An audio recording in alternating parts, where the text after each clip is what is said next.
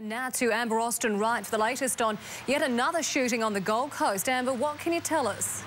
Well, Georgie, this is the second shooting on the coast this week. A 25-year-old man presented himself to Gold Coast Hospital at around 9:30 last night with a bullet wound to the arm. Now, he suffered only minor injuries, but he isn't making the investigation easy for police. He's refusing to answer any questions. He initially told officers he was shot at the Arundel Tavern, but the owners say no such incident occurred. The man's car was later located at a street in Arundel, but so far no official complaints have been made and police haven't ruled out bikie links.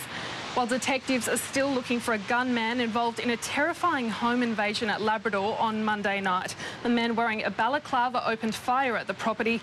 The victim, Tony Hayden, has just been released from hospital. He's still recovering from a bullet wound to the leg, and the 46-year-old also suffered shrapnel wounds to the arm. And he'd been shot, and I was the one that was panicking and, screaming and trying to get him to sit down and stop the blood, and but the ambulance got there really quick and the police were there straight after. And there's been a few other shootings and that, so we just hope that the police catch him really soon.